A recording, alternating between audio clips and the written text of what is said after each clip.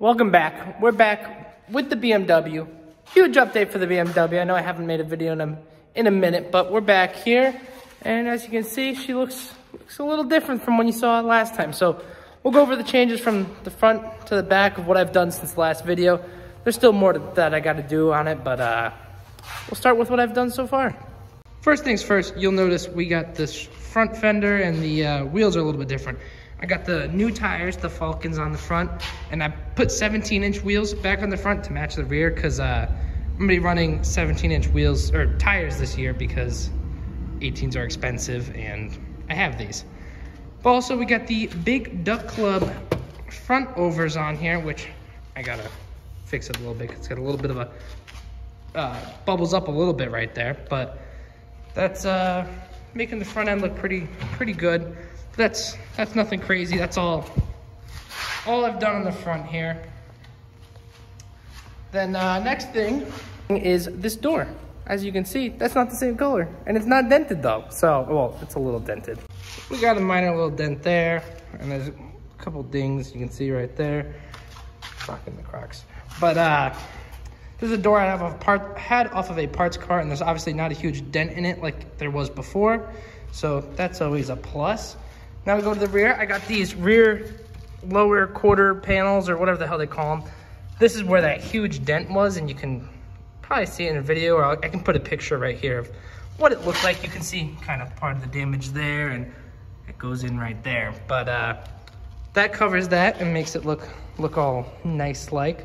Obviously got the same wheels on the back still, but I got these quarter panels all riveted on, ready to go and done. So that's pretty cool. And now for one of my favorite parts of the car, which I think came out like one of the sickest, is this whole rear setup.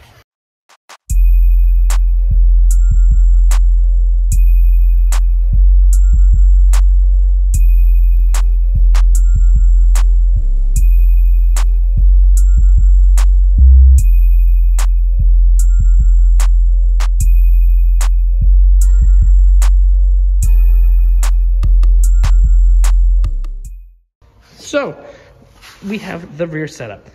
Obviously I finished cutting all the quarter panels here, and it's all even on the side, like the actual metal quarter panels. Get that wiring out of the way.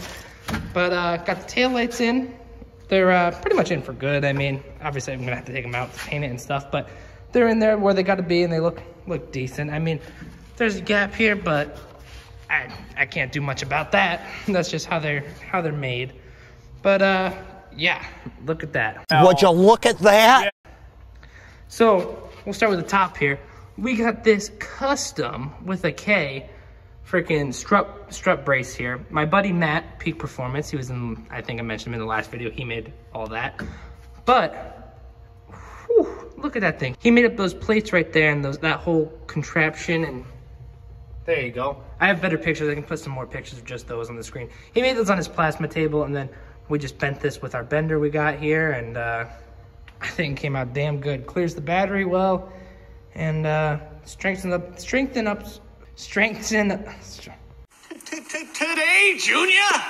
And it strengthens up the. Did I say that? Oh my God, I can't talk. But What did he say?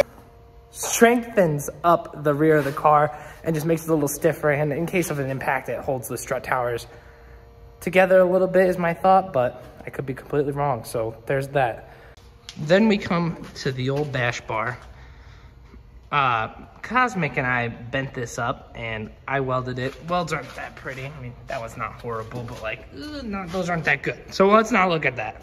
Ray Charles welded it. But we bent this bumper up, and first shot, we got it pretty perfect. Obviously, I don't have the bumper cover on here, but we made it inside the bumper cover, and it fits like perfect. So fits the bumper cover perfect, and we fitted it all up where I drilled all these holes through here, and it's just bolted through, but I got nuts welded on the backside so we can just pull it off real quick if need be. But yeah, with the bumper on here, the gap here is there's a little bit of a gap there with the bumper cover on, but looks pretty even side to side, so I'm pretty happy with it.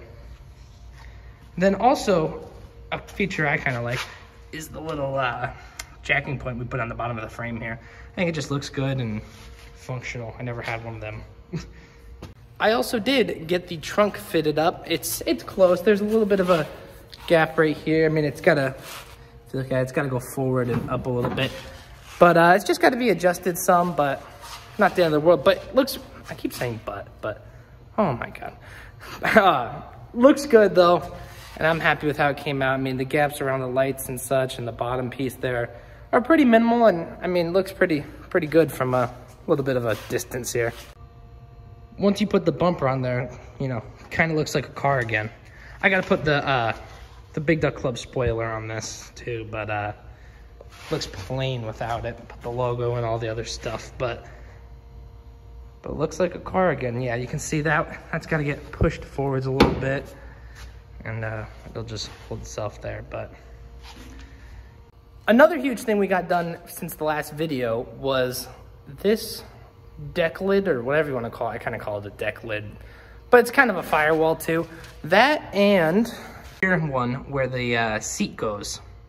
So we got this done and that done. So it completely seals off the entire, as I break my trunk, completely seals off the back of the car to the front of the car. My buddy Matt, once again, Peak Performance, laid some dimes right there in the wind, drive through. Have a picture of him standing in his driveway and welding it. But yeah, we sealed that all off. So my thought is to just seal that all off for number one, try to get as little carbon monoxide into the cabin as possible, or the inside of the car as possible, because I don't want to die of carbon monoxide poisoning on grid. But that, and keep smoke out, and as a legitimate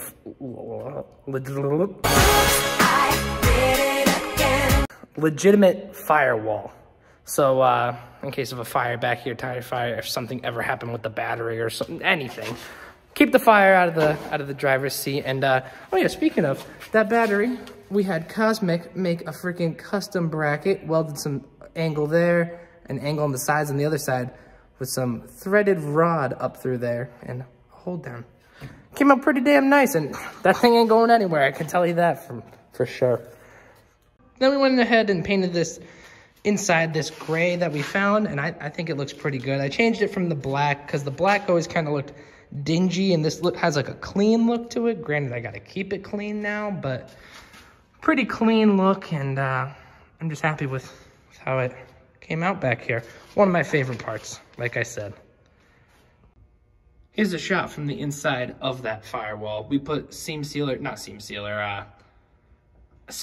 all around that top firewall edge, on that edge right there, even though it doesn't look sealed. It's tight to the body of the car. And then this is all seam sealed and bolted in, and so it's all removable if need be, but it's bolted in for now. And then obviously you can tell in here is the same color as the back. Once again, the black just looked dingy, and I wanted something brighter and cleaner looking. We did everything here, but we had literally, last weekend, this was all ripped out. I have some pictures, and they're all on my Instagram if you guys follow that. But, which you should, I'll put it right here. Shameless plug.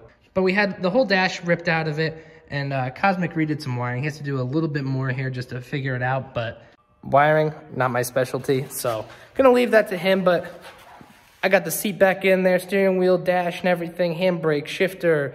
I just tried to clean everything up as I went. Like I painted the handbrake bracket, but little stuff. And I even, courtesy of my boy Logan, who was nagging me to do it when I painted the cage black, I put vinyl, obviously you can't tell, just clear vinyl on the cage, on the door bars on that side, and just back here where the harnesses ride, like over there. So just a little touch to hopefully keep it a little nicer and not have to do it again so soon, you know?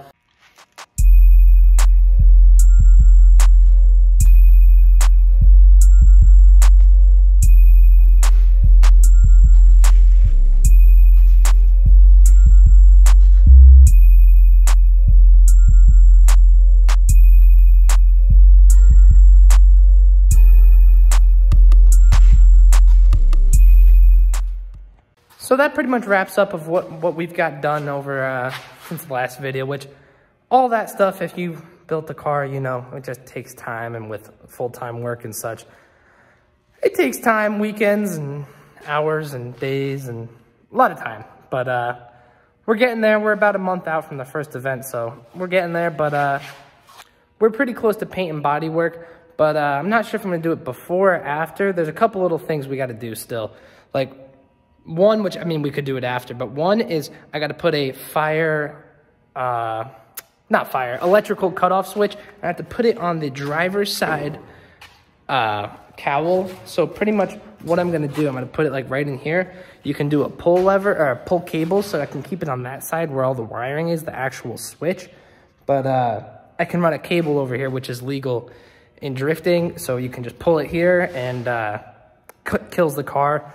So that's one of the major things I have to do. But another major thing I'm looking to do too is the rear M3 swap, which I'm gonna buy upgraded axles. They're G-force axles from Seems Legit Garage, which they are not cheap at all, but supposedly they should kind of be an end-all axle. Like, I shouldn't break them at all. So looking into those, and that means I have to swap the rear suspension. I have the M3 arms, and I just got to look into brake stuff and how my handbrake will work with it, and if I need to get calipers for that to work with the M3 rotors and such. But other than that, that's kind of the main things. I need to buy a clutch for it too, which that doesn't have to be done first thing, but I would really like to get a clutch in it before I'm going down to like Florida for clutch kickers, which is 24 hours away, or any other big events that are a distance away. I don't want to go and, you know, blow a clutch out or fucking anything like that. Axles, you know, obviously you can deal with, but hopefully that shouldn't be a problem. But clutches, that would suck to do. I could do it at the track, but wouldn't be fun. So that's something I got to upgrade. But other than that, there's a couple little things in the engine bay that can be done. Like, I need to put a breather on my power steering just so it doesn't overflow or whatever you want to call it. And got to put a pull. I bought an SFI. This is getting out of hand. I bought an SFI approved super damper. It's just like a super good crank pulley, because I did have one break, which I'll put the broken piece on the screen. Pretty ridiculous. I didn't know that was a thing. I was gonna break it, but I guess there's a lot more stress on it with the supercharger and the supercharger belt. But that pretty much ends it for the update on the BMW. So we'll see you in the next video. I'll try to, you know, make some more videos as I'm going, but I always forget and just get in the zone of working. And if you work on cars, you know, you're just in the zone. So that's it, and yeah. Also, the K10 is still broken and I have not fixed it. I haven't even touched it, haven't looked at it, so yeah. K10's broken, still haven't fixed it, haven't looked at it, so there's that. Suburban pulled to end the video. Rocket ship. Ignore the temp gauge.